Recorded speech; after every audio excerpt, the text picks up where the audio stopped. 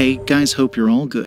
PC and printer major HP Inc. is laying off 100 employees, and most of the job cuts will be in HP Indigo, which is engaged in the production of digital printing machines. Some of the layoffs will also come from HP's marketing system and headquarters, which manages sales activities in the country, according to themarker.com. HP employs 2,600 people in Israel. The company announced a future-ready transformation plan, estimating annualized gross run rate cost savings of at least $1.4 billion by the end of fiscal 2025, and restructuring and other charges of approximately $1 billion. The company said in a statement that the decision in Israel creates capacity to reinvest in growth priorities while adapting to current market challenges. If you found this information informative, please hit the subscribe button to get more updates for the startup world.